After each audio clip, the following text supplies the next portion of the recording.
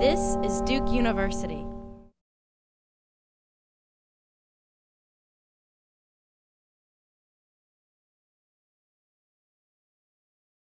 Good evening, ladies and gentlemen. Chavirai, Gvirotai. I'm Eric Myers, Director of the Center for Jewish Studies. Welcome, Bruchim Habaim, from all corners of North Carolina and New York and LA for our guest speaker. It is a long way and a long time since 1942 when Judah Golden accepted the first appointment in Jewish Studies at Duke University some 70 years ago. He was a joint appointment of the Department of Religion and the Divinity School, also called the School of Religion in those days, and his mission was to introduce undergraduates and prospective ministers to Judaism. He went on to finish a distinguished career at Yale and at the University of Pennsylvania, and I'm sure many of you know of his distinguished academic accomplishments. You might be thinking, why did he leave Duke? And the late Mutt and Sarah Evans, early supporters of our program, said he had troubles getting kosher food in Durham, and that the Jewish community was not what he had hoped it might be. But I think times have changed since the 40s. 70 years is a special number in the Hebrew Bible. The prophet Jeremiah predicting 70 years of exile and God's anger in Jeremiah 25 and 29. And Zechariah the prophet also uses the number in chapters 1 and chapter 7 3 times. He designates there the maximum length of God's anger. I hope God's anger has subsided by now. As for the 40 years, as in the founding of our Duke program some 30 years after Judah Golden came here, I should like to note that our first 5 years were conducted jointly with UNC Chapel Hill. When at the end of that period, UNC made its first appointment about 1978 or so, we each went our separate ways, and I hasten to say that today we are slowly coming back together in several significant ways. First, we may point to the successful Duke UNC seminar series, Sunday afternoon, and second, to the joint graduate certificate program, which will be launched this fall. The robust years of enrollments in the 1970s through the 1990s have given way at Duke and many other research universities in the new millennium to a serious decline in the valuation of the humanities, and we hope to overcome this disturbing trend. Scholarship and teaching remain at the core of the mission of Jewish studies today, and the situation of Israel is at the center of all Jewish concern and remains the fulcrum of all that we do, no matter what one's perspective on the politics may be.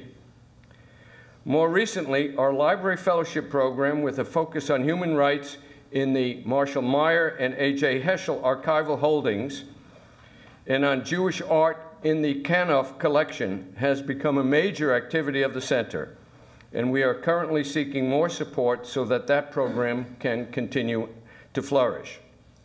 We are especially grateful to our donors, past and present, who allow us to do so much for our students and for the public. We are especially grateful to the Rudnick family, David and Gail, here tonight from New York and Florida, who through their good auspices of their endowment are primarily responsible for bringing our distinguished speaker here tonight, Rabbi David Ellenson. I want to bring to your attention to the program that follows our lecture, food and drink, and a special toast, and the privilege of seeing the special exhibit collecting Matisse and modern masters, the Cohn sisters of Baltimore. And I'm happy to announce that our good friend Ben Cohn, here in the front row, from grandnephew of the Cohn sisters, is here for this special occasion. Ben, mazel tov to you.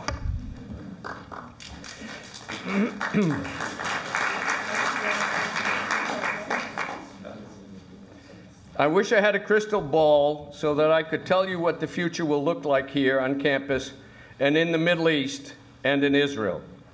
But for now, completing my 44th year here at Duke at this great university, I can say that the Center for Jewish Studies is in good hands, and I am certain that it will remain a faithful custodian of the Jewish heritage in perpetuity. I would also like to see a closer relationship with the Freeman Center for Jewish Life, which so many faculty helped to create.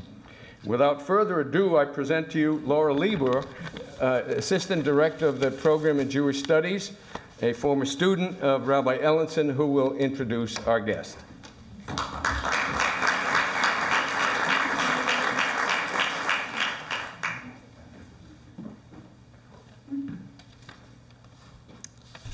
Good evening. In some ways, Professor David Ellenson is very easy to introduce. Rabbi Ellenson is president and I.H. and Anna Grancel Professor of Jewish Religious Thought at Hebrew Union College Jewish Institute of Religion, my beloved alma mater. He is a distinguished rabbi, scholar, and leader of the Reform movement in the U.S. and abroad, and internationally recognized for his publications and research in the areas of Jewish religious thought, ethics, and modern Jewish history. Professor Ellenson, who was born in Brookline and grew up in Newport News, received his undergraduate degree from the College of William and Mary. I hope you heard that, Ben.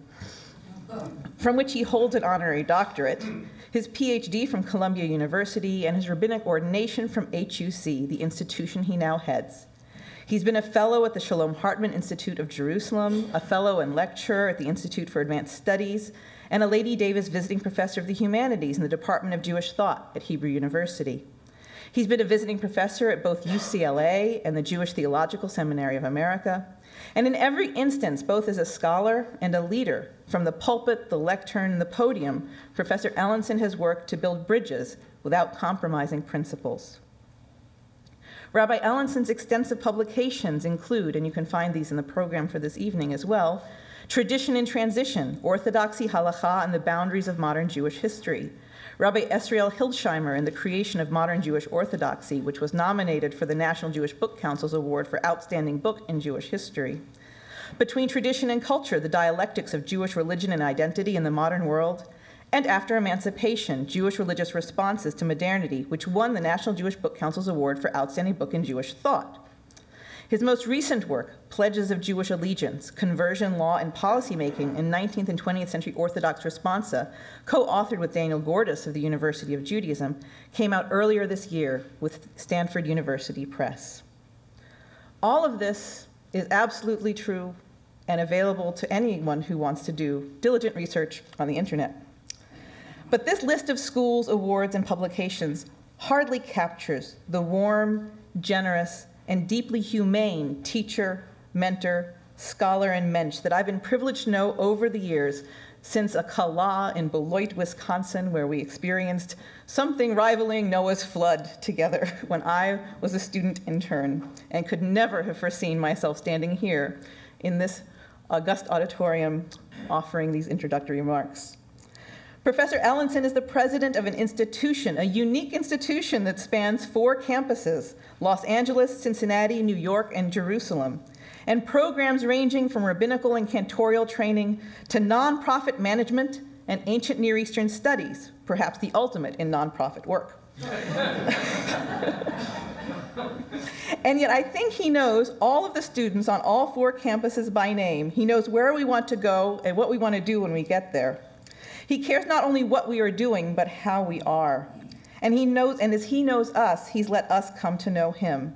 He is, in short, not merely the Rosh Yeshiva, the head of the academy, but our rabbi, too. And despite all his obligations, duties, responsibilities, and jobs, all of his traveling and speaking as the public face of the largest Jewish movement of North America through some of the most turbulent but exciting times in recent memory, he not only responds personally to his email, but manages, I dare not ask how, to continue a rich life of scholarship as well. It is a model that I, as a rabbi and PhD, hope to emulate. Professor Ellenson's particular place in the Jewish world affords him unique and important perspectives on Jewish life in the modern state of Israel.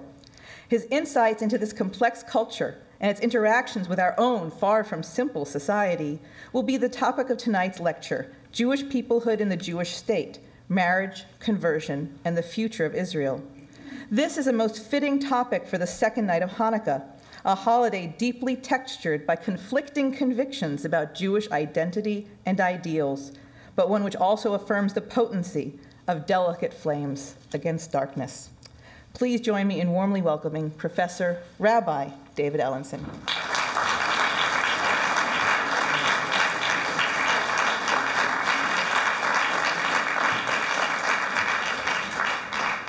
Erev Tov, v'chag Chanukah Sameach. Good evening, and hope everybody has a joyful holiday tonight. I'm grateful for all these introductions and delighted to be here. I'm especially happy that members of my extended family, the Andrews and Silvermans, are here from a foreign city called Raleigh. They migrated from Virginia, but they made it here tonight. My friend Rabbi Chavivi, who came here all the way from Greensboro tonight with his congregants, very, very appreciative. His brother and sister-in-law are really among our closest friends in the world, and therefore, by extension, he is as well, and certainly Rabbi Friedman and many other people. One gentleman came up to me tonight earlier. As Laura said, I grew up in Newport News, Virginia. Though I was born in Brookline, Mass, I will at least make a comment about that may relate to issues of Jewish identity. All four of my grandparents were immigrants to this country. They came from Eastern Europe. My maternal grandparents ended up in Cambridge, Massachusetts. They lived on Hancock Street, right between Harvard and Central Squares. My paternal grandparents ended up coming in through Baltimore. They migrated southward and lived in Newport News. My dad lived in Newport News his entire life, except for during World War II, after he graduated from the College of William and Mary. These are remarks before I really begin to speak, but I feel I have to explain the geography of the kind introduction that Laura provided. My father was in the service during World War II, and then after World War II, he attended Harvard Law School, where he met my mother. They met in 1946 at Harvard Hillel. My maternal grandmother, and this will relate to issues of Jewish identity, patrilineal, matrilineal descent, would actually not initially allow the engagement, saying that she had never heard of a Jew from Virginia. So much for patrilineality and determination of Jewish identity. For my Bubby Stern, Virginia was, as it were, not kosher. You mentioned Judah Golden before. In any event, my mother at the time said, well, how could he not be Jewish? I met him at Hillel. He knows how to daven. He keeps kosher. He speaks Yiddish. And you can look at my face and you can imagine. And my grandmother in Cambridge said it doesn't mean anything. Said, the boys at Harvard are very smart. He may just want a Jewish girl. Until I meet his mother, there's no engagement. In those years, it took 18 hours on the train to get from Tidewater, the peninsula, up to Boston. My Bubby Ellenson disembarked in North Station in Boston. I'll only say she looked like an Eastern European Jewish immigrant woman. My other grandmother took one look at her, turned to my mother, said, is that Sam's mother? And said, well, it must be. They're speaking Yiddish, they're kissing. Said, okay, the engagement's on. And a year later, they were married. A year after that, I was born during my dad's last year of law school.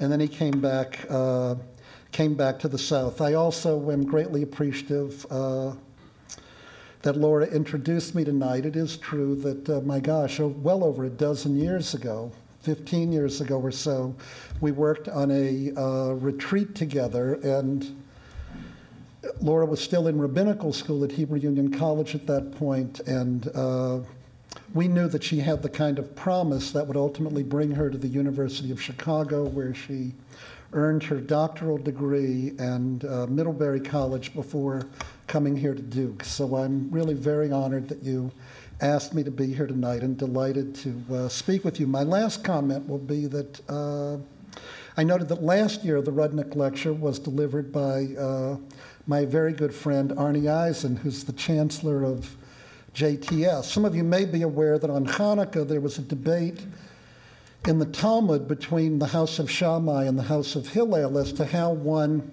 ought to light the Hanukkah candles. Beit Shammai, the house of Shammai, said that you should light 8 on the first night and then you would reduce a candle each night, whereas Beit Hillel said that no, you need to light 1 candle each night and you increase in holiness, so you add another candle for each night.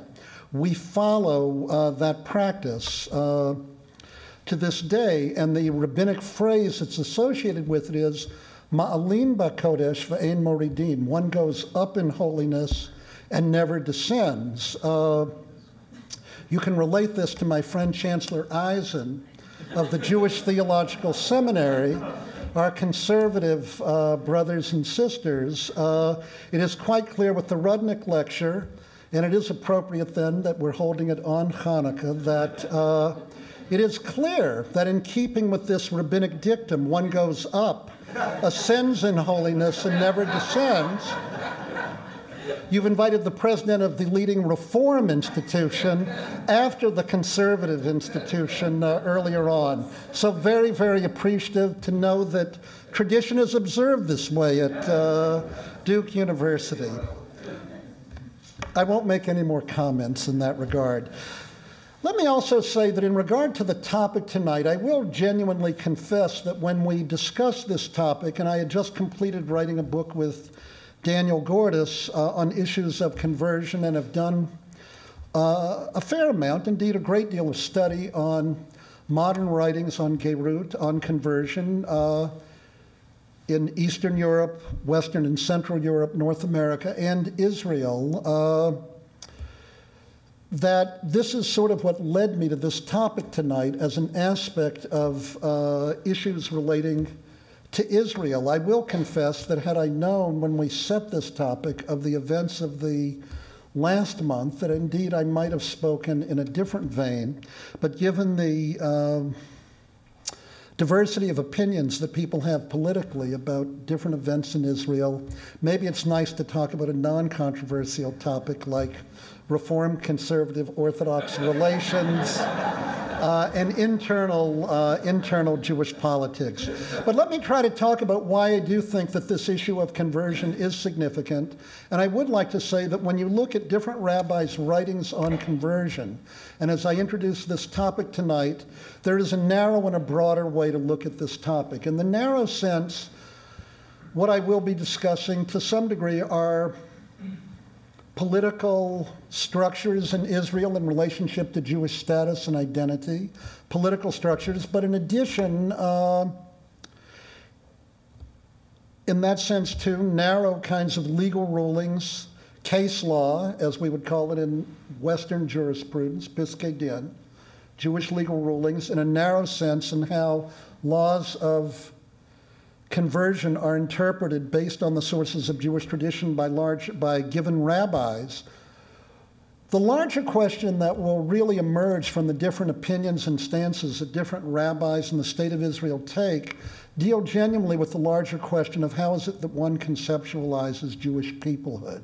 And to some degree tonight, what we will see is that how the state of Israel internally will ultimately come to deal with this issue will have a great deal to say about how it is that we as Jews in the modern world come to understand what does it mean to be part of Am Yisrael, what does it mean to be part of the Jewish people.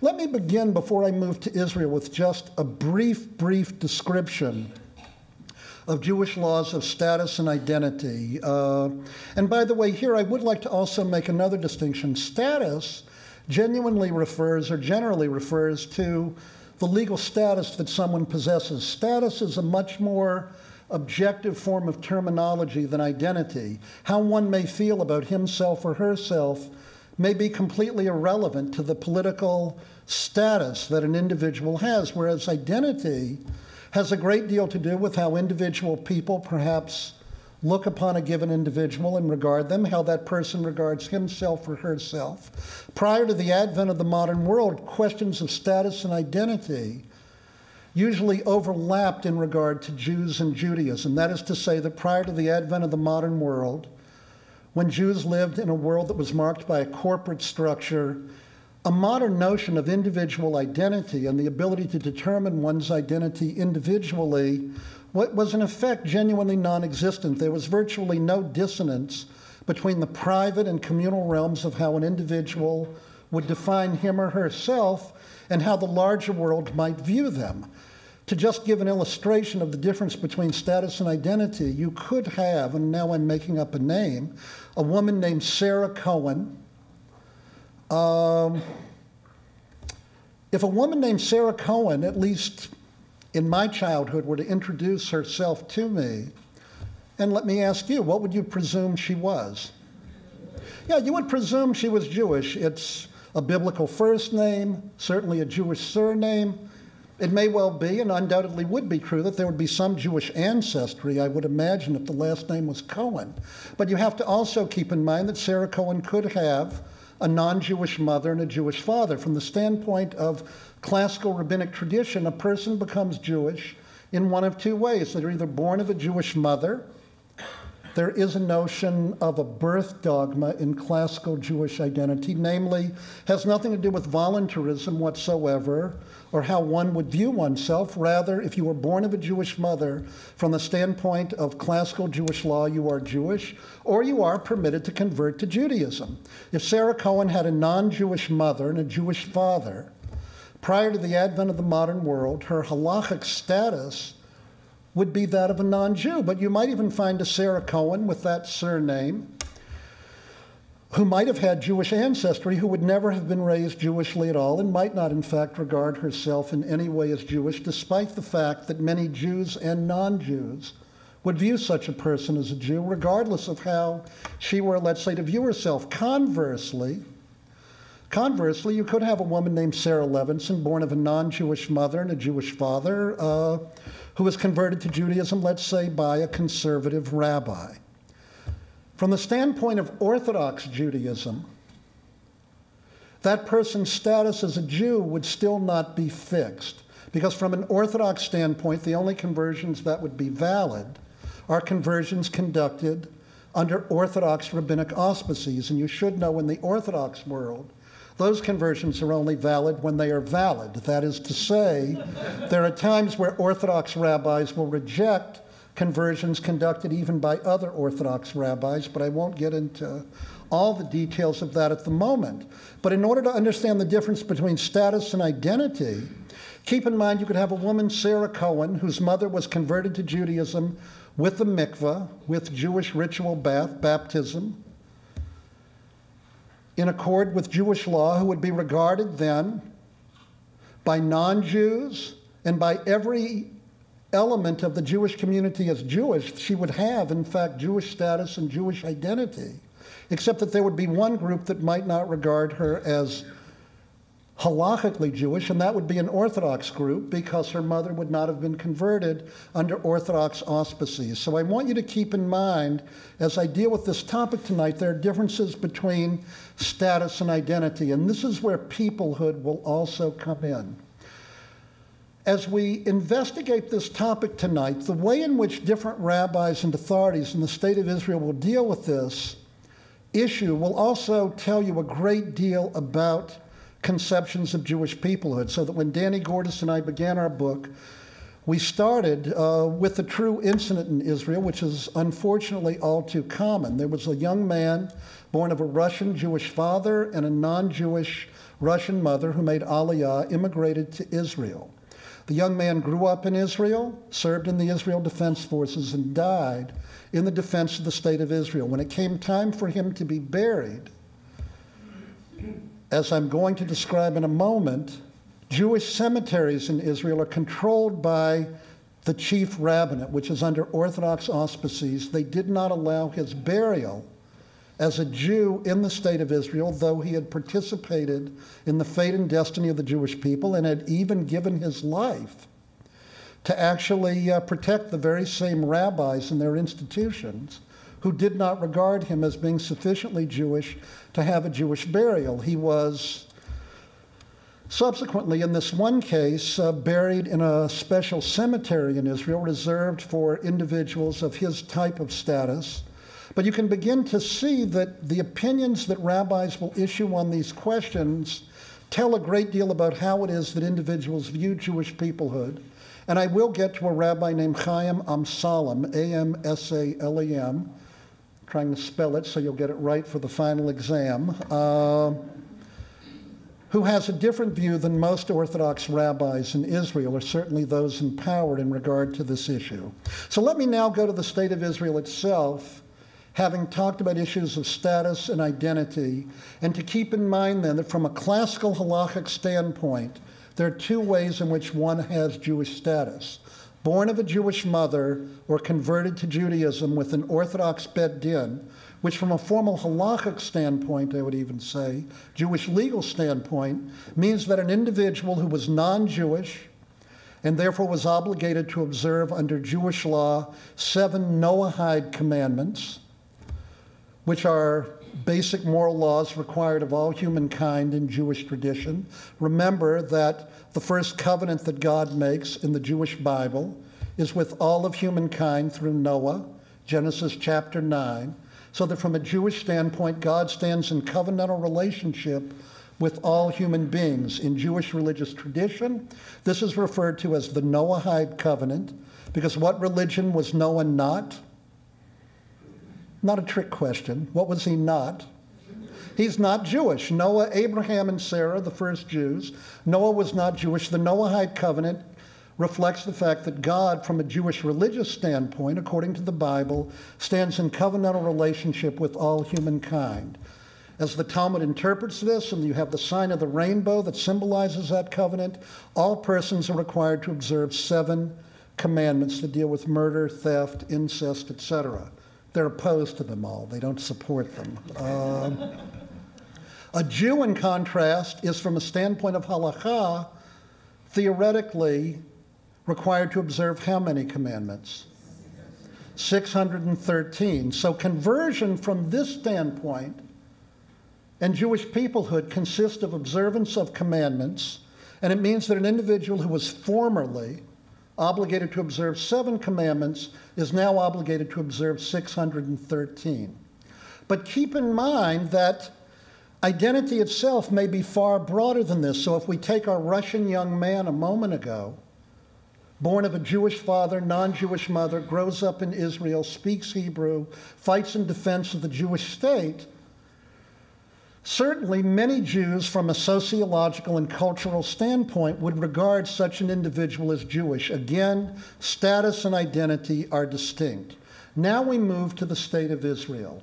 On November 29th, 1947, Kaftet November, the United Nations votes to partition Palestine, and in May of 1948, the Jewish state is created.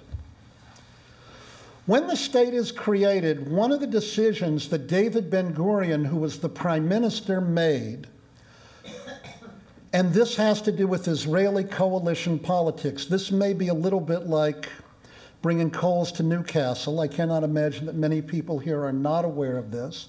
But in Israel, you have a proportional representation system in the Knesset, in the parliament. Whichever party has a plurality of votes makes coalitions with minority parties to give them a majority so that they can govern.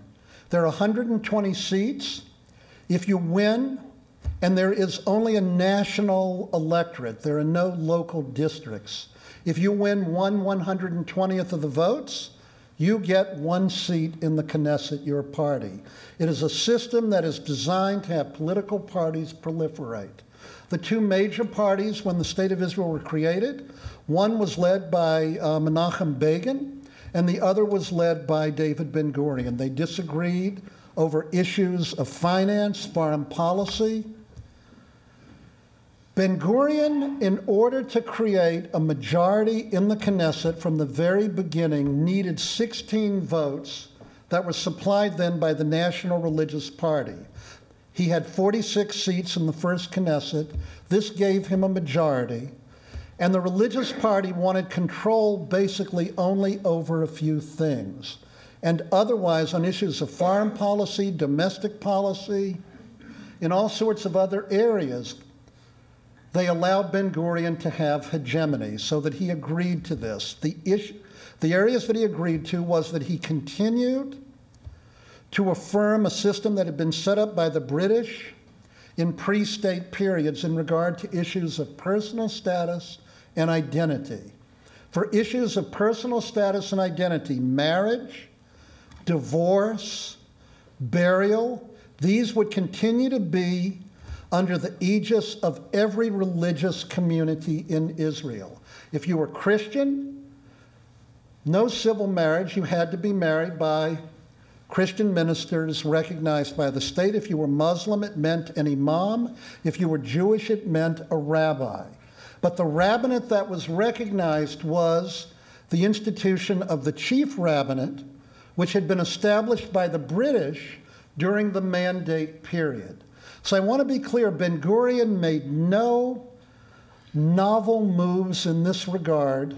He simply continued to allow the Orthodox and this chief rabbinate to have hegemony, complete hegemony and a complete monopoly over issues of Jewish status and identity, marriage, conversion, divorce, and burial in the Jewish state. Remember, too, that the state of Israel was largely created Jewishly by Jews who came either from Eastern Europe, where they knew nothing of reform or conservative or liberal branches of Judaism, or Jews like the Chavivi family who came from Eidot HaMizrach, from Yemen, from the Middle East, from Morocco, who also knew nothing of liberal Judaism. So it is important to remember for an American audience that when we talk about the state of Israel, Israel was founded by Jews who knew virtually nothing about Jewish religious life as it is organized in the United States of America. Ben-Gurion agreed to maintain this Orthodox hegemony over these areas because he felt that it was simply not significantly important enough to have a fight over as he was striving to create a state. He also agreed that very Orthodox rabbinic students, this is just another matter, very Orthodox rabbinic students could continue to study in yeshivot and they would receive state support. When he agreed to this, there were about 10,000 Jews who were engaged in such study. Today, there are about 500,000 who are engaged in such study who actually do not engage in gainful employment. The state supports a class of 500,000 students. It's probably as good as a fellowship at Duke University if you're in graduate school. Ben-Gurion also did this because he himself believed that orthodoxy and Jewish traditionalism were destined to die. He himself was a complete secularist. Ben-Gurion was not even married, he and his wife Paula, by a rabbi. They were married by a civil magistrate, David Ben-Gurion and his wife Paula, when he was on a visit to New York in 1916. He had no rabbi officiate at his wedding. He established this procedure. What is interesting about it in retrospect, and I'll get to this in the main part of my lecture as it goes on tonight, he himself ultimately had to confront some of the implications of this decision in his own family. His son fought for the British during World War II in a Jewish regiment. He was wounded. While he was recovering in the hospital, could maybe make a movie of this, and I don't know, have June Jones star in it, he fell in love with his nurse. There was only one catch, given that it was David Ben-Gurion's son. What do you think that catch might be? She was not Jewish. She was a Scottish Presbyterian. She converted to Judaism in London. The rabbi was Joachim Prinz, who was a refugee rabbi at the time from Germany living in London, later became head of the World Jewish Congress. Rabbi Prinz conducted the conversion. So she converted to Judaism with the mikveh, and he then performed the wedding. They came back and lived in Israel on Kibbutz Sde Boker. They were blessed with little junior Ben-Gurions, and one was David Ben-Gurion's granddaughter. She grew up in Kibbutz Sde Boker, a secular kibbutz in the Negev, right near Beersheba. Spoke Hebrew, served in the Israeli military, and then she was about to be, because she met a fellow soldier in the army, she wanted to be engaged and be married. She went to the Rabbinut in Haifa. This was in the late 1960s. She went to the rabbinate in Haifa to get a marriage license. What's the catch here, though? Her mother was not converted by an Orthodox rabbi. Now you have the granddaughter of David Ben-Gurion, as it were, the George Washington of the Jewish state, grows up in Israel, lives there her entire life, serves in the Israel Defense Forces, speaks Hebrew. In light of status and identity, from the standpoint of all non-Orthodox varieties of Judaism, she would even have Jewish status. If you had asked her, was she Jewish, she would have certainly said yes. And most people in the larger world would have viewed the granddaughter of the prime minister of the Jewish state who speaks Hebrew and grows up in Israel on Kibbutz Sde Boker. Most non-Jews, I believe, would identify her as a Jew. But there was one group that would not give her that status, and they just happened to be in charge of who was able to be married and not be married in Israel. What did happen in this case, she applied for a marriage license. She was rejected. And a little bit like, I think it was Animal Farm, all animals are equal, but some animals are a little more equal than others. She was, I will tell you, taken the very next day after she was refused a marriage license. She was taken by an Orthodox group of rabbis to a mikveh. She immersed herself in one day, and she was then defined as Jewish. A marriage license was delivered to her, and I suspect David Ben-Gurion was able to dance the hora at her wedding. So there is an irony in this. Now, to make the situation a little more complex in regard to Jewish peoplehood, the State of Israel also, when it was established for several reasons. One, of course, was that it would become a Merkaz Ruchani, a spiritual center of Jewish culture for Jews everywhere in the world, the vision of Echad Ha'am, the great Zionist thinker. But the other point of creating the State of Israel, to which all of us are still extremely, extremely sensitive, is that Israel would become a place of refuge and defense for Jews throughout the world. After all, as one looks at the history of the Jewish people, and if one were to certainly consider the Shoah, the Holocaust, just because we Jews are often paranoid doesn't mean that sometimes people aren't really out to get us. There was a need for Israel to provide protection for Jews throughout the world. If I could put it in the crassest terms, the State of Israel and its creation, as Jews now would have political autonomy and power, meant, and this is a crass way of putting it, that the cost of killing Jews would escalate over what it had been in the 1930s and 40s. Jews simply could not be killed with impunity, as was true in Europe in the 1930s and 40s. As a result, the State of Israel in early 1950 created a Chok HaShvut, a law of return.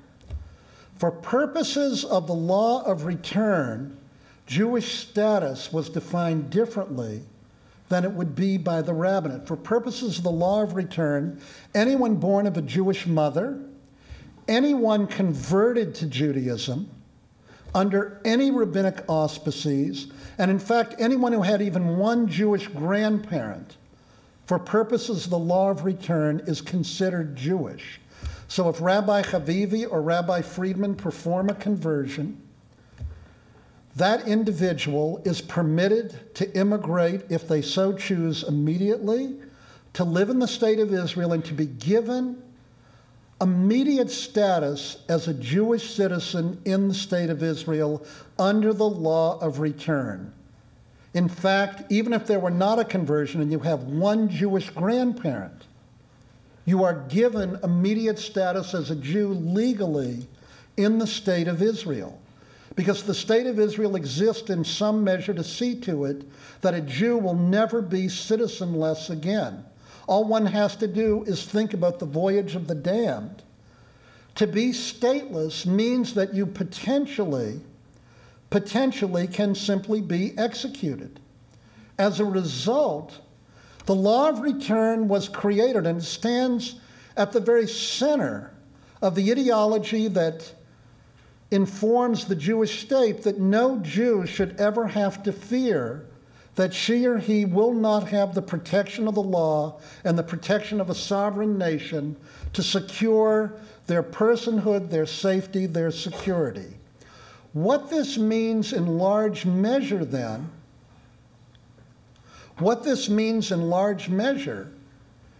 is that you can have individuals who move to Israel, are granted citizenship as Jews in the state of Israel,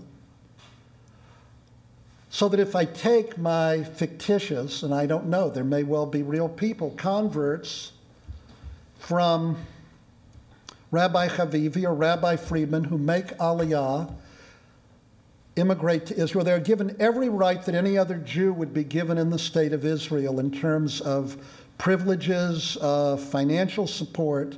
However, if they wanted to be married in the state of Israel, or frankly buried in a Jewish cemetery in the state of Israel, there might well be, in fact, there would be a problem if it were known. Because those issues are controlled by whom? By the Orthodox rabbinate. It is difficult, I think, sometimes for Americans to understand this completely, because there is, as it were, a kind of dissonance or disjunction between the law of return and hegemony, monopoly, control, autonomy over issues of Jewish burial, conversion, and divorce in the Jewish state. By and large, while those of us who are in, let's say, the non-Orthodox rabbinate are not always happy about this, for most of the years in the state of Israel, these issues have not been ones of primary concern. Part of the reason is that the number of individuals who have been personally impacted by this remain relatively few. And when there have been cases where Jewish law is deemed as problematic by the larger Israeli public, there have usually been ad hoc but not principled solutions to these issues. So, for example, well, there's a gigantic difference in resolving the two. One issue, and it does reflect issues of Jewish peoplehood as well, but for example, you have a very famous case. It's like everything when an academic states it. It's famous if you happen to know about it. But it involved a brother and sister named Langer. There were two children born to a couple in Israel. The two children were named Hanoch and Miriam Langer. They were brother and sister. Mrs. Langer, and this was a case that almost caused the government of the state of Israel to topple, and this is where peoplehood will come in.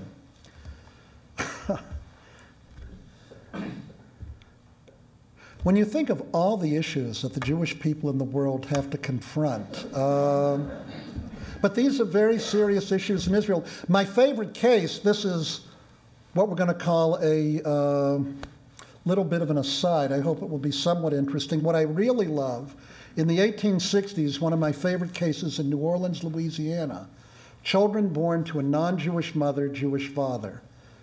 The war between the states, hundreds and hundreds of thousands of people killing each other, but the Jews in New Orleans knew what was really important.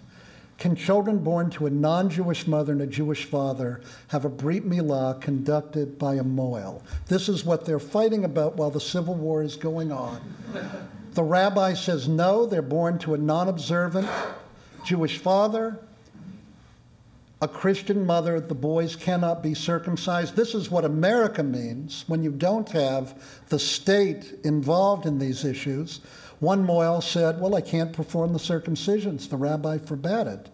The other mohel, Mr. Goldenberg, said, I don't care. The rabbi forbade it. Give me my kosher corned beef for breakfast. I'll do the circumcision the next day, and the rabbi did do the circumcision.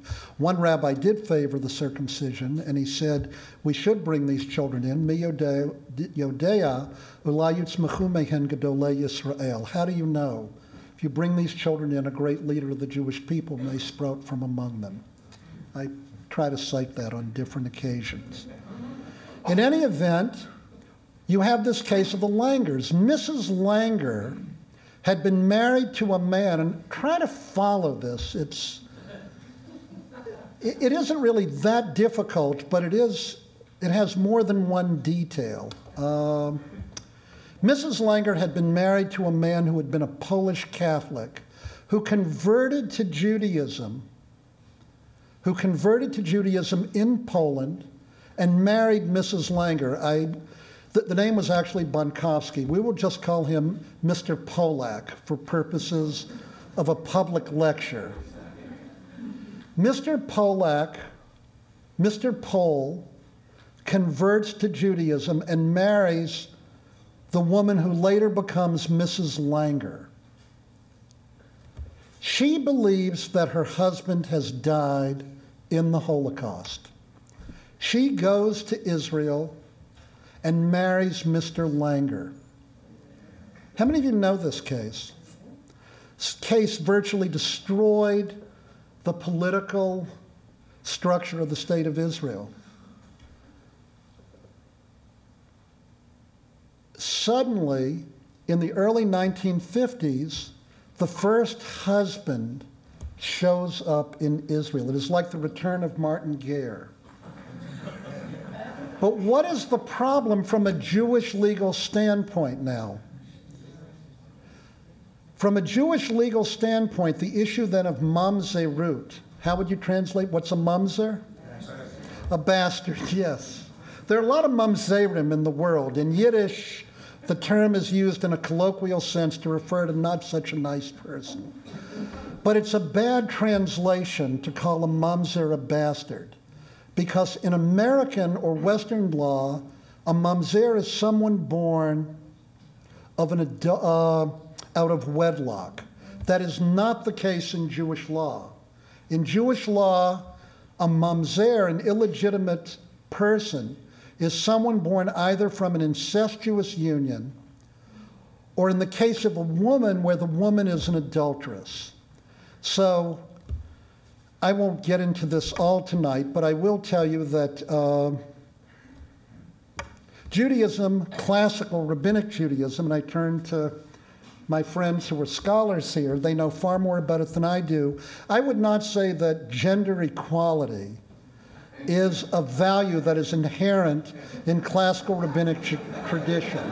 It's not really a matrilineally oriented religious tradition. It tends to be patrilineal. So if you have a single Jewish woman who has an adulterous relationship with a married Jewish man, the tradition does not recommend this, but if it happens, the child is not illegitimate. If a married Jewish woman has relations with anyone other than her husband, the child is illegitimate. Why is this now a problem in regard to the Langers, their children? Remember, Mrs. Langer was married. She thought her husband had died. She was then remarried in Israel on the assumption that the first husband was dead. And then he now shows up. What does that do to the status of the children? The children are now illegitimate. They are mamzerim because the wife genuinely was an aguna, a chained woman who was not free to marry. 3 times Israeli rabbinic courts ruled on the conversion of Mrs. Langer's first husband, and in every instance, the court ruled that his conversion was valid and he was Jewish. The government of the state of Israel, with its coalition politics depending on the Orthodox, was about to collapse. Most Israelis have no idea about these laws, none, because most Israelis, particularly then, are completely secular.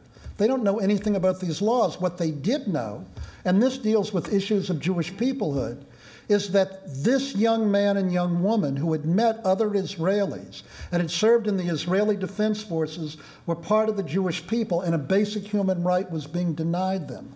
They were not being allowed to be married in the state of Israel. Rabbi Shlomo Goren, who was then the chief rabbi of the army, convened what to this day remains a secret Bet Din, a secret rabbinical court. We do not know to this day who sat on the court, but Rabbi Goren issued a public ruling in which he ruled that the conversion of the first husband was invalid. Why is that significant? And why does that provide, I'm going to put this in merchaot, I'll use a little Hebrew, in very little, in quotes, why does that provide a solution to the problem? Because then, from the standpoint of classical Jewish law, there is no such thing as intermarriage. You can only be married, kiddushin only can obtain between two Jews. Ein kiddushin tosin. This means that Mrs. Langer was really never married to her first husband. As a result, she was not an aguna, a chained woman, and she therefore had the right to marry Mr. Langer, and the stigma of illegitimacy of mamzerut was then removed from the children. This averted what might have been in 1971-72 a great crisis in Israel, where the government might have toppled, because the Israeli public would not tolerate the idea, given its own conception of Jewish peoplehood, where these children shared in the fate and destiny of the Jewish people as Israeli Jews. They would not tolerate this right being denied this young man and this young woman. Rabbi Goren resolved the problem. At the time, the dean of the law school at Tel Aviv University was Amnon Rubinstein. Dean Rubinstein at that point wrote an op-ed in an Israeli newspaper who said this is a great example of where the solution, the cure, is worse than the illness, because Rabbi Goren then established a precedent, and I want to indicate for good reasons. From a legal standpoint, this was driven by a policy consideration, and it made for actually very bad law.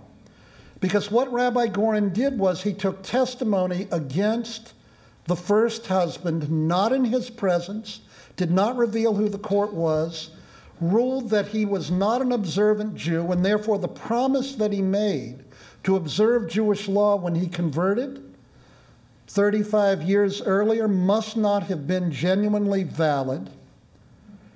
He must not have really meant it. And therefore, he engaged in what today we call bitula gerut lemafreya. He, as it were, retroactively annulled the conversion on the basis of the fact that after the conversion, he was not completely observant. By the way, he was not allowed to give testimony at the trial himself to refute the charges against him. Rabbi Goren had a problem. He had to get this boy and girl married. The Israeli public, by the way, applauded it. One headline, I was living in Israel at the time, that I loved in, Yediot Achronot or Ma'ariv, one of the Israeli papers.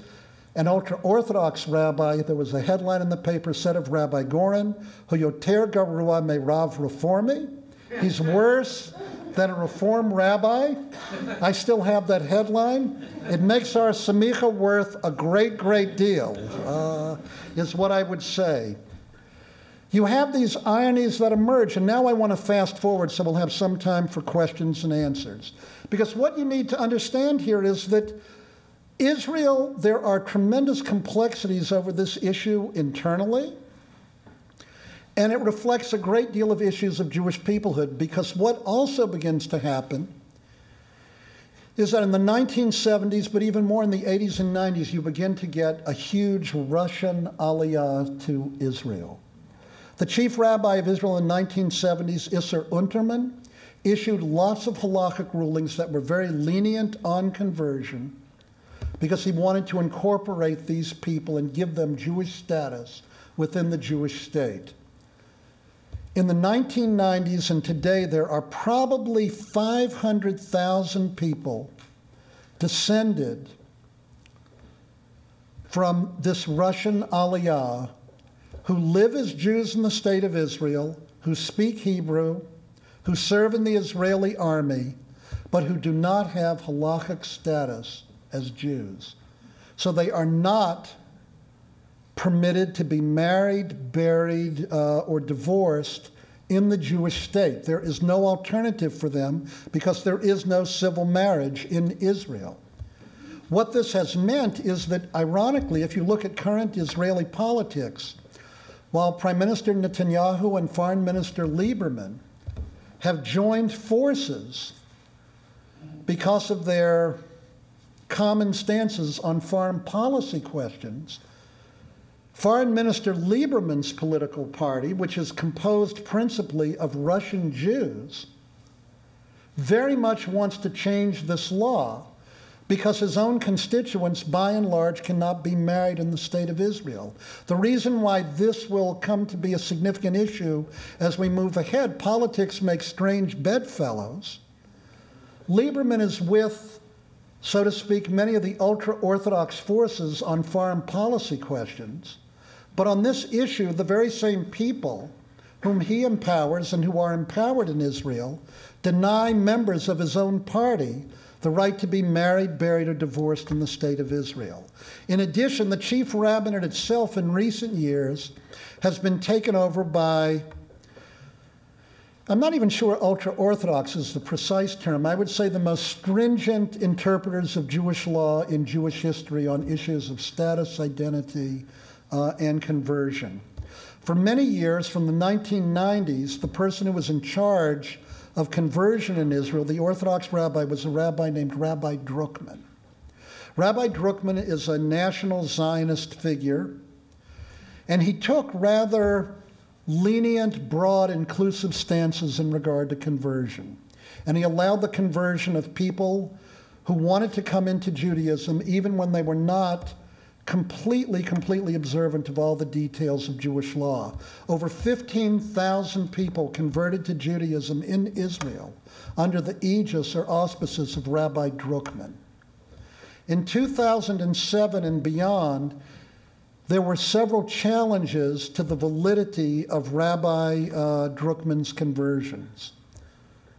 I don't even want to get into the details of some of the cases, but the bottom line is the head of the high rabbinical court in Israel, who had more power politically than Rabbi Druckman, Rabbi Avram Sherman, retroactively annulled all the conversions conducted by Rabbi Druckman, saying that converts, and this is the conception of peoplehood, a Jew is someone who observes 613 commandments.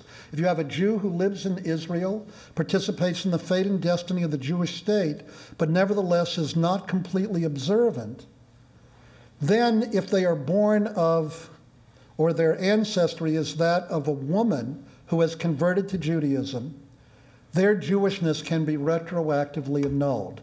So in theory, and this is a major fight in the Knesset now, in theory, anyone who has converted to Judaism under the aegis of Rabbi Druckman, their conversion, their status as Jews, can be challenged.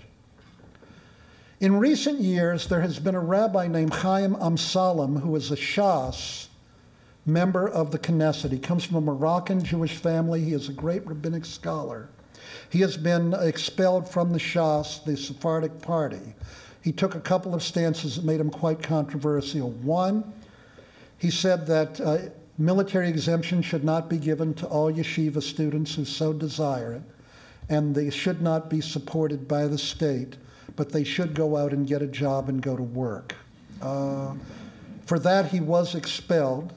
But he also wrote a book entitled Zera Yisrael, because his concern, the seed of Israel, his concern is that in a state where you have 500,000 people who in effect live as Jews but are not afforded the basic right of being able to be married, divorced, or buried in the Jewish state, that's an intolerable situation.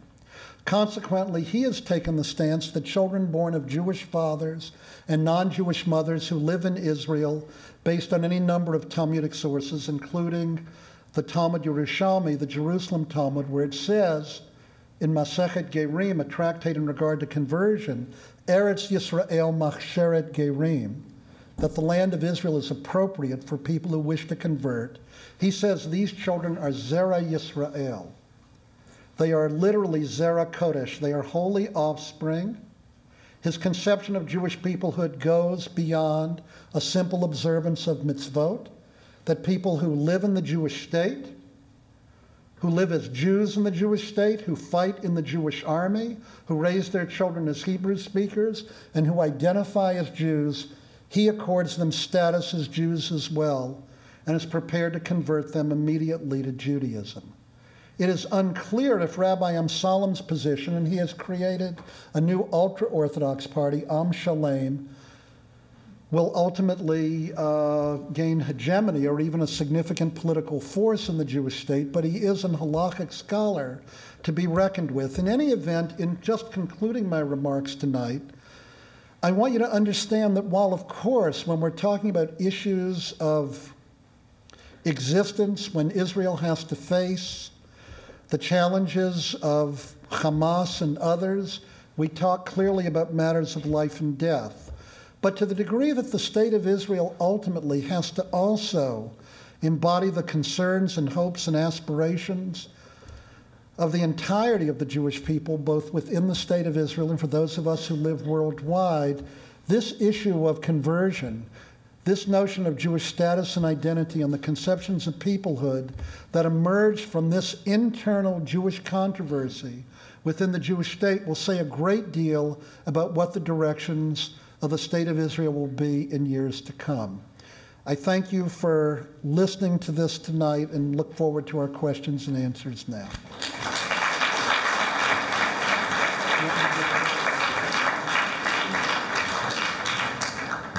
Zora and I will entertain questions in behalf.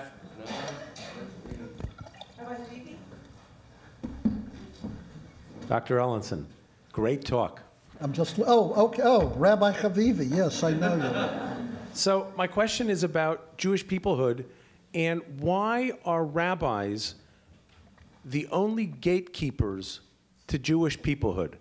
If the state of Israel is in large part a secular state, right. So you've said that non-Jews can gain, or sort of Jews can gain citizenship. So that's a part of Jewish peoplehood. Outside of Israel, have there ever been attempts, or do you foresee any attempts to have gates for people joining the Jewish people that do not involve the rabbinate or religion? Yeah, I think the difference, though, everyone heard that, right? He's got a microphone. The difference outside the state of Israel is that the state doesn't actually enforce these kinds of issues. So when outside the state of Israel, there can certainly be debates, arguments. There are practical ways in which people participate in the Jewish people. If one were to look at fights today over issues of intermarriage, patrilineality within the Jewish world, and the example I gave of Mr. Goldenberg in New Orleans, the Moyle who did perform the circumcision, I can speak as a Reform rabbi for a moment. I simply try to engage in what I would call no deception when I engage in conversion, namely what I would say to individuals when they come to me as a Reform rabbi, and Rabbi Friedman and others may have different approaches. I will usually say to an individual at a certain point, well, look, there's also a gigantic advantage. I've been a professor my whole life. I actually never deal with Jews outside of the academy or my students. I don't know what it's like at Duke Law School or Chapel Hill or in medical school. I don't think, Wally, it's quite this way. But in rabbinical school, one thing we do attempt to do is that we hope that the people who teach for us have very little, if no, practical experience. Because one of the great advantages that it affords us is that we're able to see how it is the Jewish people ought to live, and reality need never conflict with our insights. By the way, every friend of mine, do we have any law professors here? Every friend of mine who teaches in a law school, and you may be the exception, a couple of them have never even taken a bar examination. One of our mutual friends, who's professor of property law at USC, had an issue once. She ended up calling my brother, and my brother said, "Aren't you a graduate of Harvard Law School?" And she said, "Yes," and then went on to say, "And don't you teach property law?" And she said, "Yes." Said, "You know, this is really a pretty simple question." She wanted to know who to sue. My brother said, "Sue everybody." That was his advice to her, but she's never taken a bar exam, though she clerked for a Supreme Court justice, but she teaches law. Similarly, in rabbinical schools, keep in mind as I'm about to give your answer, I have minimal kinds of experiences. I would bet you convert or marry more people in 2 months than I've probably done in 35 years. Rabbi Lieber may be in a different position than I am. But the point I would make is that when I engage, I would say as a liberal rabbi, if the person I convert goes to the mikveh, has brit milah, I would say to them, you should know that your conversion would be accepted as valid and legitimate by all non-Orthodox rabbis probably everywhere in the world. You could make aliyah, as I've explained. The one group that would not accept a conversion I would perform as valid with mikveh and ritual circumcision would be the Orthodox. And the person can either live with that or not. I mean, I try to be honest in my presentation. One has to also keep in mind, you have individuals, I'm sure, in communities who belong to federations, serve on the board of Jewish Family Service, etc. Part of the reason why we have debates over demographic counting in North America, do we have 5 million Jews, 8 million Jews? It all depends, again, how you view Jewishness. I have a cousin who lives here in Carolina. Her husband's non-Jewish. They've sent their children to a Chabad day school in Greensboro. The wife is Jewish, the husband is not. The husband belongs, he's on the board of Jewish Family Service. He goes to synagogue every week. I asked him why he did that. He said, well, I like the rabbi, Judy Schindler. She has something interesting to say. The one thing he has not done is formally convert to Judaism. When I asked him why, given how they lead their lives, he said, well, I'm not religious. I think, by the way, he has a certain view of religion that isn't consonant completely with the peoplehood sort of view, and who knows, maybe one day he will formally convert. Is he Jewish or not Jewish? Who's the gatekeeper? The Federation certainly has him sit on the board. They don't, or at least the Board of Jewish Family Service, they don't seem to have any problem with it. I think issues of identity, et cetera, are highly complex. The reason why it becomes more of a problem in Israel is you don't really have voluntarism then in regard to what you might call, or I would call, basic civil rights, the right to engage in these areas of personal status. And that's why in Israel it becomes much more problematic. By the way, I should tell you that last year in surveys, over 1,400 couples were married in the state of Israel, not by the Rabbanut. That is to say, as a kind of form of, I would even call it civil protest, because they don't want the rabbinate to control it. And in many instances, these people have, it's two Jewish people who could be married in the state of Israel. They go to Reform or conservative rabbis. They ask them to officiate at their weddings.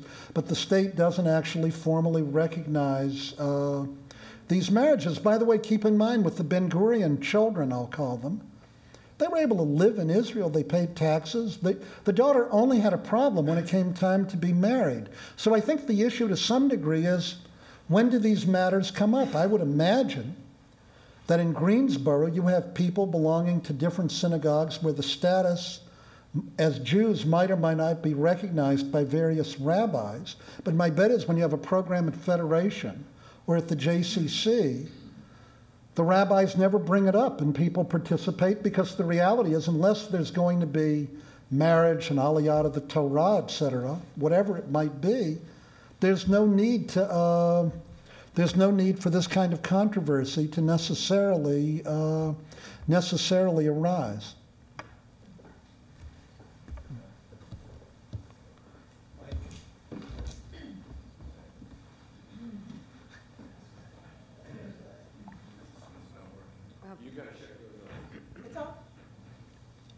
I heard a very interesting talk this morning about the progressive movement in Poland And the rabbi who spoke said that they are approached not infrequently by a person who has learned for the first time that he was born of a Jewish mother who hid the child with a Christian family. Now, the Orthodox movement in Poland will not convert this person, and will not accept this person, I should say, unless he has written documentation, just like the insurance companies wouldn't accept the claim without a death certificate. And of course, there is no such thing. So it prompts the question, does this arise in Israel? This is a completely separate problem from what you discussed, where the child is not born of a Jewish mother, and then there are conversion problems. But this is a child born of a Jewish mother who has to prove it. And so I'm wondering, how do they prove it? Does each person in Israel have to prove at the time of marriage or burial that they are born of a Jewish mother, and how is this done? Well, I have heard it has come up a great deal in regard to marriage, particularly if people are not born in Israel, where there cannot be testimony assuring their Jewishness. If an American Jew, for example, were to make Aliyah and desire to be married in Israel, I'm not even dealing with a Polish child who discovers matrilineal descent, they do have to, in quotes, generally prove they're Jewish. This is usually done by the best way to do it is to have a document in which the ancestors matrilineally, a ketubah, have been married by an Orthodox rabbi. That's usually one way in which Jewishness can be established. The other is, in general, the Orthodox rabbinate wants the testimony of Orthodox rabbis whom they trust in America to indicate the Jewishness of the individual, which would mean that, generally speaking, no one in the Israeli rabbinate will accept the testimony of non-Orthodox rabbis for this purpose. It can mean that it's very, very difficult in Israel to obtain marriage licenses, even for persons born of two Jewish parents, without some kind of connection to an Orthodox rabbi who can attest to the Jewishness of the candidate. And again, Rabbi Friedman and Rabbi Chavivi may have practical experience. My own sense anecdotally of this is that most Reform and Conservative rabbis do usually have a friend who's an Orthodox rabbi, seriously, who will in fact send a letter over when one of their congregants or someone they know is involved, and where they will certify to their friend that the person is genuinely Jewish. I'm just turning to both of you. Is that in fact what? Well, in addition to, it's not that these chief rabbis sort of sit at the desk of the marriage bureau and check. There are clerks who do the checking. Yes. So a lot of this has to do with, and there are many members of my congregation who made Aliyah and get married, and it's sort of a little bit of a crapshoot. That is, if the clerk has had a fight with his wife that morning at breakfast, he'll be in a bad mood and he'll sort of want to check. If he's in a better mood, then, you know, if there's a letter from Beth David Synagogue in Greensboro, some guy named Chavivi that, you know, said, yes, he's Jewish and I know his mother is Jewish, that's good enough for him. So there's a haphazardness to the... Yes, I think that's true. Rabbi Friedman, you want to add anything? Ditto. Okay. That was eloquent. Rabbi Friedman's not genuinely a rabbi. You know, what I want to say is that in general, everything can be said, but most rabbis don't feel that they've said it. So I really admire you for that discretion. That's good. That doesn't usually preclude most of us from adding, though. We have a question. Yeah, you may already have answered the question with your last response, but I'm the, and so this is the personalize it, but it's a more general question. I'm the child of immigrants from Lithuania, both of whom have passed.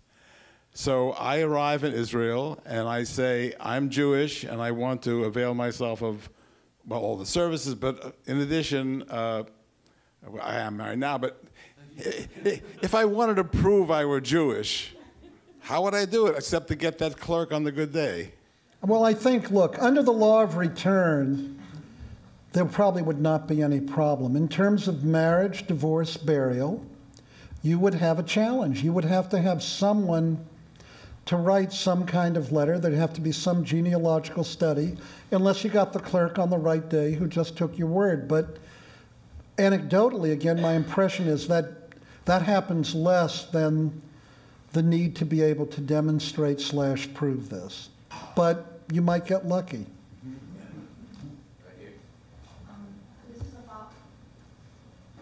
You hear me? Yes. Sorry. This is a follow-up to the question before this. If this man who was given to a Christian mother had a document saying that the Nazis killed her in Auschwitz, that would not count with the rabbis, even though she died because she was Jewish?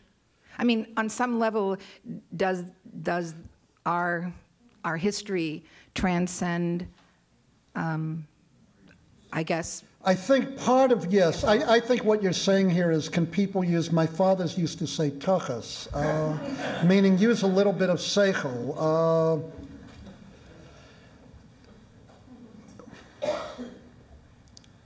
There are many rabbis who would undoubtedly be compassionate in such a case, but if you're, the problem is the direction of this law or the interpretation of it has over the last few years become more and more extreme. And the reason why it's become a greater issue on the Israeli political scene is that you now have, give or take, 10% of the Jewish population in a sociological sense in Israel have doubtful halachic status. There are individual cases. Someone from Durham, Greensboro, Charlotte who converts may have an issue. Numbers-wise, it's not, I want to be clear about this, from a personal standpoint, it's infinitely significant. From a political standpoint, it's not infinitely significant. And part of why the state of Israel has tolerated this all these years is that, one, you have the need for coalition politics, and two, because it hasn't really impacted that many people. It is now beginning to impact them. The writings of Rabbi Amsalem have been motivated by the fact that you now have hundreds of thousands of people who fall into this category.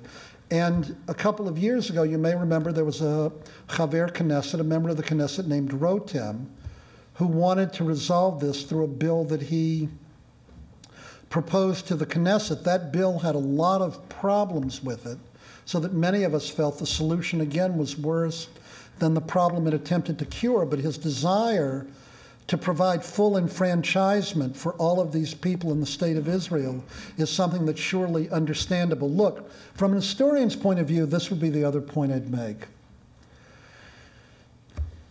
When Laura kindly read the introduction to all of these fascinating bestsellers that I've written, my actual field of academic expertise is the development of Orthodox Judaism in the 19th century in Germany.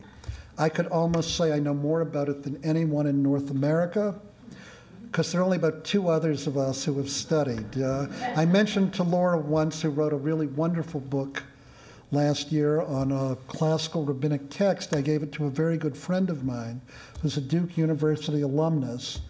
I'll say it's a rather technical book. The alumnus was proud that a professor at Duke had written this book, but returned it to me and said, there may be someone else who can understand this better than I can. When I wrote some of my first books, my mother looked at the first paragraph or 2 and said, a lot of people don't read this, do they? And I said, no, a lot of people don't, but if you are interested in the topic of the reaction of the Hungarian Orthodox rabbinate to apostasy in the 1860s, you will read this forever. Because it's unlikely there's going to be another article on this topic. It's not like writing about Shakespeare. But in the 1840s, when the Reform movement began, and this is how I would respond to a lot of these questions, you had a group of Orthodox rabbis in Central Europe who simply wanted to define all non-Orthodox Jews as being non-Jewish. That was a way to handle incipient religious sectarianism. just define these people as outside of your community. But they were hoisted, as it were, on their own petard. And one of my teachers, the greatest historian of Judaism in the modern period, Professor Yaakov Katz, who taught at the Hebrew University, in his book, Out of the Ghetto, Social Emancipation in the Jews, 1770 to 1870, has a brilliant chapter entitled Conservatives in a Quandary. He doesn't mean conservative Jews, he means Jews who are religiously conservative. And their quandary was this: they didn't know how to deal with deviance, with other expressions of Jewishness that didn't comport completely to their own traditionalist way of being in the world. And they wanted to resolve it by just defining everyone who was deviant as being outside of the community. But Professor Katz points out, and this was their quandary, they were hoisted on their own petard. They were hoisted because as people committed to Jewish law, there is a line in the Talmud, Yisrael afal pi shechata Yisrael hu. A Jew, even when a Jew sins, remains a Jew. And the overwhelming preponderance of rabbinic authorities from the medieval sage Rashi all the way to the present day have basically reaffirmed the notion that Judaism has a birth dogma. If you were born of a Jewish mother, you may have a hard time proving it. That's a completely other issue. You cannot write these people out of the Jewish people. But I bring this up because what's interesting is in the 1840s, the rabbinate did not move in that direction, nor did they have the political power. The irony in Israel, and this is the real dilemma, and Ailey, when I think about the question you asked earlier, it is not that you can't have other gatekeepers or issues in North America, but in a voluntaristic community that lacks coercive political authority, it's a matter of choice on all sorts of people's parts in all sorts of areas of their life. But what has happened in the state of Israel because of coalition politics is that there is a group of rabbis who represent, and now I'm really reflecting my own views, I wouldn't even call these the most stringent interpretations of Jewish law in Jewish history. They've invented interpretations of Jewish law, quite frankly. And in my opinion, now I'm really moving from being an academic to being, quite frankly, a partisan. They have taken stances that I think are, quite frankly, cruel in relationship to any number of people in according them basic civil rights. But the irony in terms of Jewish peoplehood is that the very creation of the state of Israel with its political apparatus has allowed this to emerge in a way that in a diasporan Jewish world that lacks communal cohesion and political autonomy in a way that's virtually unprecedented in the history of the Jews, and why I think history will ultimately be on the side of an Orthodox rabbi like Rabbi Amsalem, who calls such people Zera Kodesh, Zera Yisrael, holy seed, the seed of Israel, is that in the end, I do not know how a state, a Jewish state, can deny a significant minority of its population these basic rights if you have any conception of Jewish peoplehood that extends beyond the most narrow halachic definition of status. Sometimes when I talk on this issue, and again I will confess, because Danny Gordis and I just finished this book, I haven't even given you 1,000th, and I won't, of the sources that we looked at. It frankly saddens me because I will now make an additional confession. Zionism is at the very center of my life and my being. I've lived in Israel any number of years. I love speaking Hebrew. I love these texts. I love Medinat Yisrael. I think the state of Israel represents the greatest renaissance and miracle of Jewish rebirth in 2,000 years of Jewish history. And frankly, on this issue, it simply saddens me that the conception of Jewish peoplehood, that this ultra-Orthodox rabbinate, and even only a dimension of that rabbinate, but the group that is charged with authority by the Jewish state on this issue, has such a constricted status definition of Jewishness and acts out in these instances of how one would engage in proof in ways that are disheartening to me. So maybe one or two last questions. Mr. Rudnick, you certainly get to ask. Well, you touched on part of what my question was going to be. It almost seems like most of this is really a subset of whether, you know, the future of Judaism and the Jewish people should be one of inclusiveness or exclusiveness. And there are cases made very strongly on both sides. You know, I'm on the side of inclusiveness, right. But, you know, that seems to be the basic issue. You know, is it going to be a hardcore group of smaller group of people, or is Judaism going to follow the path of some other religions where they try to increase their size by being inclusive in their religion? Yeah. I mean, no, I think it's a very good point. Listen, I tend to be on the side of wanting to be inclusive myself. I mean, I'll be the first to admit that. When we talk about these issues, one needs to remember, if we're talking about it in Israel in particular, you do have rabbis like Rabbi Amsalem, Rabbi Unterman, Rabbi Gorin. What is interesting, and in the book we discuss this, you can read it along with my mother, the chief rabbis of Israel, Rabbi Herzog, Rabbi Unterman, Rabbi Uziel, Rabbi Gorin, tended to be very, very broad and inclusive. They had to issue rulings on this issue for the totality of the Jewish people. Consequently, and here I would mention an essay written by a former teacher of mine, passed away several years ago, Charles Liebman, who taught at Yeshiva University in Bar Ilan, published an article in the Journal for the Scientific Study of Religion in March of 1983. It's entitled Extremism as a Religious Norm. And this is the thesis Professor Liebman put forward. He said that in the Middle Ages, while rabbis tended to be pious personally, by the way, I have no expertise in this, so again, it's easy for me not to be confused by too much data. But Liebman, well, I find the more I know about things, it's usually a little more complex and layered. But Liebman's thesis was that while rabbis may have been personally stringent because they ruled for an entire community, they tended to be lenient in rulings on matters like this.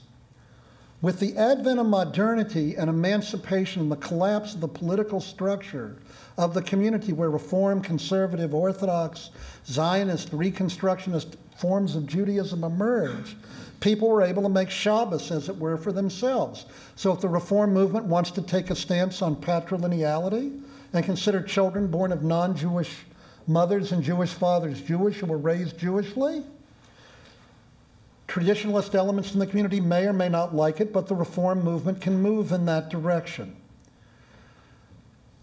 The thesis is important because if you look at the writings of many of the halakhic authorities in Israel prior to the 21st century, they tended to be very lenient and inclusive on these issues because they recognized in their own sense of Jewish peoplehood that someone who comes to live in the state of Israel, speaks Hebrew, serves in the Israeli army, socializes among Jews, is part of the destiny and fate of the Jewish people.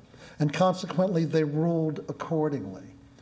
Rabbi Gorin, by the way, ironically, in all the conversion certificates he issued, said these conversions are valid only in the state of Israel. And again, he based it on the passage in Masechet Gerim, Eretz Yisrael Machsheret Gerim. Eretz Yisrael is appropriate for converts. His reasoning was, while in the diaspora a person might convert, but not really live a Jewish life among Jewish people, that's impossible in Israel. But that's also because his conception of Jewish peoplehood involves secularists living in Tel Aviv, as well as religious observers living in Mea Shearim. His conception of Jewish peoplehood was broad enough to include all of these people. What's interesting is that the chief rabbinate in Israel today, or the people who are charged with enforcing these laws, don't take this kind of stance. And the reason why I think history will ultimately not be on their side is that unlike the first chief rabbis who realized what the totality of Jewish life was, these people's views simply are too narrowly constricted. And I do wonder what the ultimate impact will be. The ultimate impact will be on political alliances in the Jewish state, because here, the domestic Jewish interests of the party that Foreign Minister Lieberman represents run completely counter to the foreign policy elements that cause him to coalesce with some of these ultra-Orthodox parties at this moment. So it will be interesting to see. This is a potential point of conflict. Maybe the last comment I'll make, because I presume, while I know you could listen to my mellifluous tones for much, much longer, and I'd be happy to discuss this later. Look, my own hope, and I guess I would say this, attitudes taken by Jews on these issues really do touch on this inclusion, I don't know what the other word is, exclusive kind of pole. And my own inclination is to view Jewish peoplehood in a broad sense. By the way, it is interesting to note that conversion itself in Jewish law doesn't even have to be conducted under the aegis of rabbis. You can have, according to halakha, shalosh hedyotot, you can have 3 knowledgeable common lay people who would serve on a bet din for purposes of conversion, though in practice, the reality is rabbis tend to preside over these things. But I want to just end then with my favorite response of Rabbi Kalischer's, who I mentioned earlier, and I think it does tie into Israel. Again, as I said, in the 1860s, when the New Orleans Jewish community was fighting over this issue, the head rabbi was a man named Bernard Illoway. He served 7 communities in 19 years. There are 2 ways to explain it. One is that he really didn't get along very well wherever he was. I like to think that his Torah was so great that one community couldn't be contained by him, and other communities clearly wanted him soon afterwards. I'll let you judge which explanation is probably more plausible for 7 places in 19 years. He never got tenure. Never mind. That's another part of my job. So this Rabbi Illoway, when he refused to allow these children to be converted, wrote to rabbis in Europe to get their opinions. And the rabbi I liked the best in this was, because he agrees with my stance, was a rabbi named Tzvi Hirsch Kalischer. Kalischer lived from 1795 to 1874. He was Achad Memavasrei Tzion. He was a forerunner of Zionism.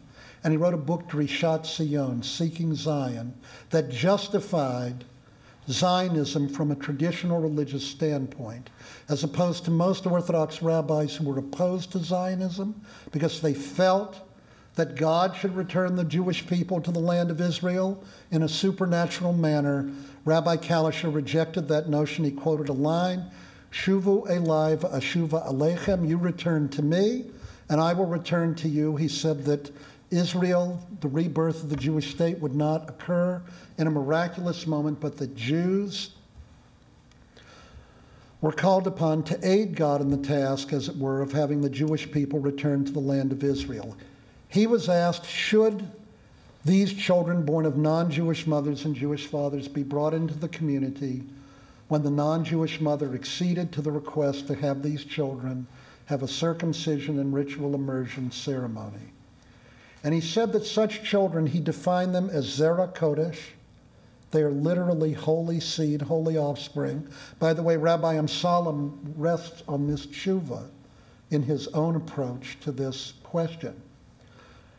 But he has 2 great, great lines that I do always try to keep in mind every single day. I will say, not just in regard to the issue of conversion or Israel, but I try to think about it when I teach and when I meet individuals, and I hope I'm able to transmit it to my students. He says first about the children, the line I quoted earlier. He said, bring the children in, they're Zera Kodesh, because he said, who knows, Yutzmachu mehen gedolei Yisrael. How do you know great people may emerge from these people, from these children? And I try to say to my students, you never know who you're teaching or whose life you're touching. I mean, I went to the College of William and Mary. I did my master's at Virginia. I hardly would fall into that realm. William and Mary is the College of Presidents, but it did not mean the president of Hebrew Union College. They had other presidents in mind. And I don't know when James Livingston taught me religion there, if he ever would have imagined that a president of Hebrew Union College would emerge from there. I can't say I thought about it at that point either. If I'd gone to Arkansas, I might have felt differently, which is Dr. Lieber's alma mater. And the other line is he says, well, what about the fathers? Remember, as an Orthodox rabbi, he was opposed to intermarriage. But he said, you know, in this case, what the fathers want to do is good. They want to bring the children into the Jewish community. And he says, Lifamim afilu poshei Yisrael osim mitzvot karimon. Sometimes even people who do bad things, which is how he regarded intermarriage, are able to perform good deeds that are as plentiful in the world as the seeds of a pomegranate. Human beings are flawed. We make mistakes. The ability we have and the limitations imposed upon us by our finitude are virtually infinite. And we do and make mistakes almost every day. But sometimes people, even who do bad things on other occasions, are capable of being little lower than the angels. And I hope that my students and the people I encounter, that I attempt to remember each day that regardless of how they behaved, let's say the day before, or what they might even do the day after, are capable at a certain moment of doing great and good things. When Judah Golden was first brought here 70 years ago to start teaching Jewish studies at the Divinity School and at the university, who would know that 40 years later, and not even 40 years later, 30 years, 25 years later, you'd have the Myers come, and that Duke University, along with the University of North Carolina, would develop into a great center of Jewish studies and Jewish learning in North America and throughout the world. And so I am very, very honored that you've invited me to be here tonight. It's been a great, great pleasure to talk with you, and I hope that on this night of Hanukkah you will continue to be elevated in holiness and that you'll move from strength to strength. So thank you very much. This was truly a feast for the mind and for the heart. And now we invite everyone to feast on some food and some other beautiful things for the eyes. Produced by Duke University. Online at duke.edu.